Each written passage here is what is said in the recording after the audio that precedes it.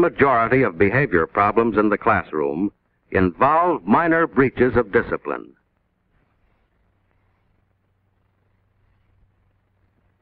These incidents frequently originate in the classroom situation itself and are within the control of the teacher. Disciplinary problems in the classroom are symptoms of underlying weaknesses in total learning situations.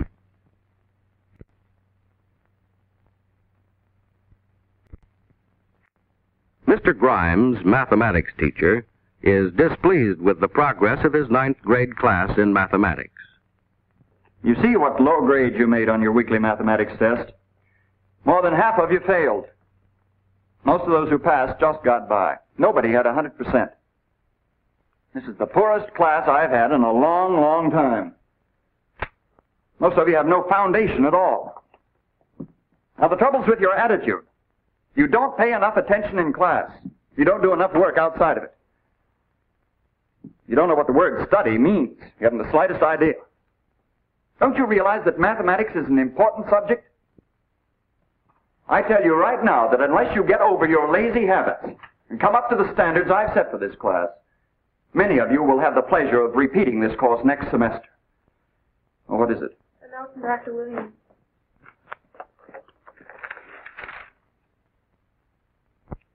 All right, that's all. I have to leave for a few minutes. Now, I want you to open your books and work out correct solutions of the problems you missed.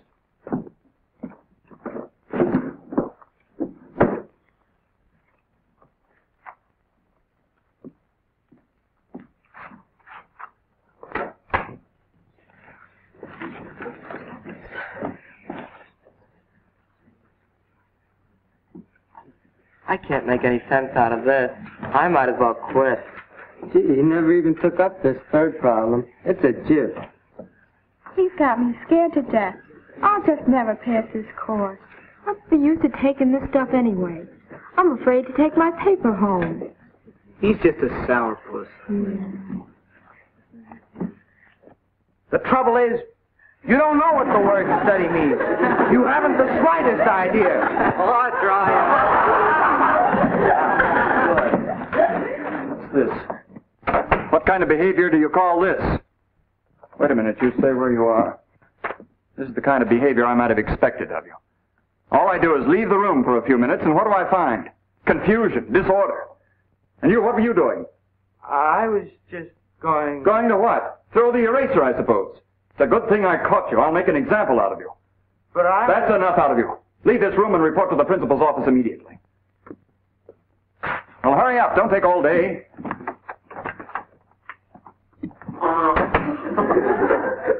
Who did that?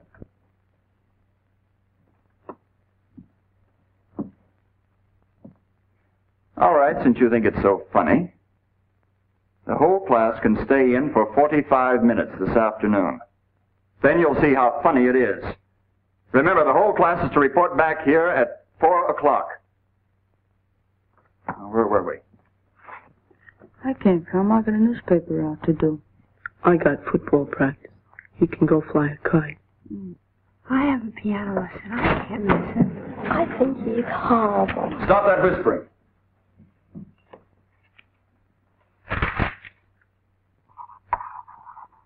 Mr. Grimes did not have a happy time of the week.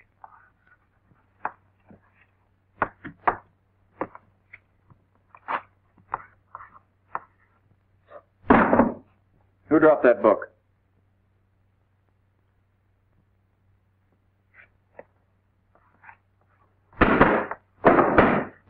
All right, I'll wait till you're quiet.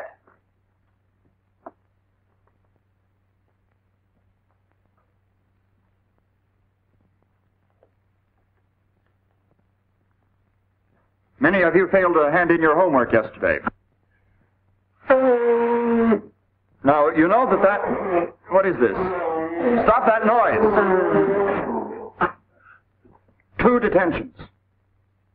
3 detentions. Leave this room and don't come back until you're ready to apologize to me.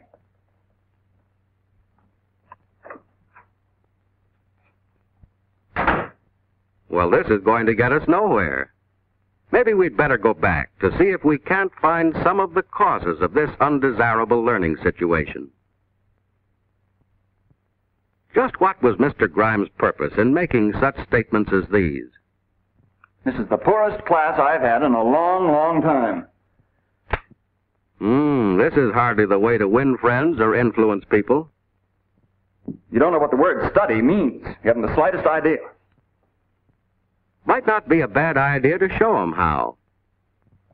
I tell you right now that unless you get over your lazy habits and come up to the standards I have set for this class, many of you will have the pleasure of repeating this course next semester. What kind of motivation is this? To what does it lead? The trouble is, you don't know what the word study means. You haven't the slightest idea. This reaction is the answer. It was the result of Mr. Grimes' provocative remarks. Now, take this. It's a good thing I caught you. I'll make an example out of you. Oh, come now, Mr. Grimes. By taking it out on the boy, aren't you covering up a symptom of your own deficiency?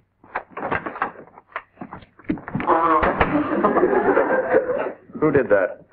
Yes, who did? Some boy, probably. But the chances are it summarizes the feelings of the group. There is an unwritten code covering such situations. Why try to buck it? All right, since you think it's so funny. The whole class can stay in for 45 minutes this afternoon. Mass punishment is a dangerous weapon and doesn't work too well. 2 detentions. 3 detentions. Leave this room and don't come back until you're ready to apologize to me.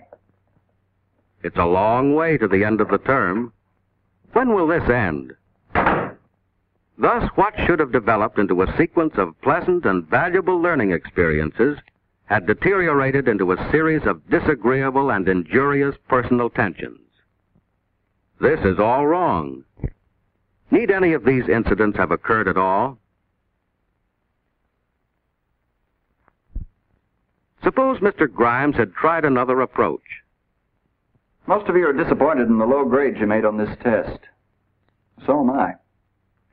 Nearly all of you had trouble with that last problem on ratio. Now, perhaps I didn't do a good job explaining ratio. Now, ratio is commonly used in everyday life. Mother uses it in the kitchen when she takes a recipe for a big cake and uses proportional amounts of ingredients to make a little cake, or vice versa. But let's suppose a recipe called for 8 cups of flour and 4 eggs. I wanted to make a cake half that size. How much would I use? You need 4 cups of flour and 2 eggs. That's right. You boys use it in the shop when you read a blueprint. As you know, a blueprint's merely a scale drawing of something that's usually larger. Suppose I had a blueprint of a bridge that's going to be 100 feet wide. But on this drawing, the bridge is only 10 inches wide. Now, how many feet would each inch represent? 10 feet. That's right. Now, that's in ratio. Now, let's see where we made our mistakes. The problem was this. What is the ratio between 4.5 yards and 1.5 feet? Now, you looked hurriedly at 4.5 and 1.5, said the answer was 3. Well, that's where you fell into a trap. What you forgot was that before you can divide, you have to reduce all units of measurement to the same unit. Now, what's the unit here? Feet? That's right. By golly, I sure fell for that one. First of all, let's change 4.5 yards into feet.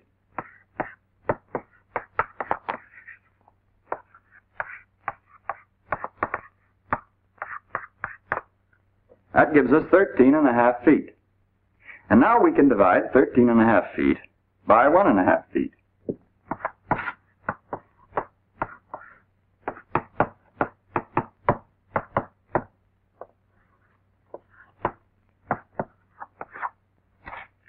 The right answer is 9. Wow, I see where I made my mistake.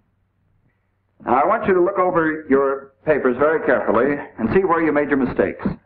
I'll come down the aisles, and if there are any questions, don't hesitate to ask me. Yes? No, from Dr. Williams.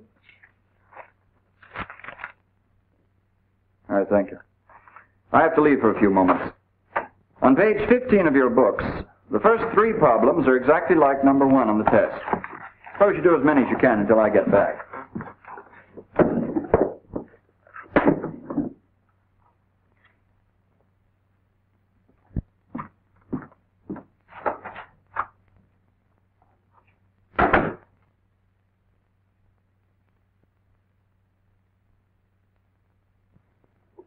I get the idea now. I sure messed up my test paper. I'm glad he's going over these questions. I'd never make head or tail out of them otherwise. You know, I'm beginning to get some sense out of this. I hope I do better next time. I'd hate to bring another paper like this home. The way he explains it, it doesn't seem too hard. Oh, come on, cut it out. I want to do these problems. Oh, let's have some fun while Mr. Grimes is out. Who wants to do these old problems anyway?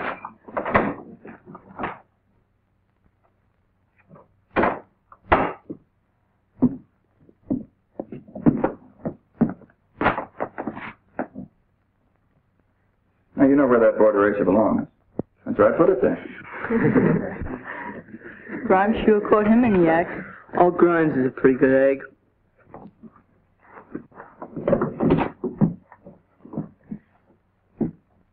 That's more like it.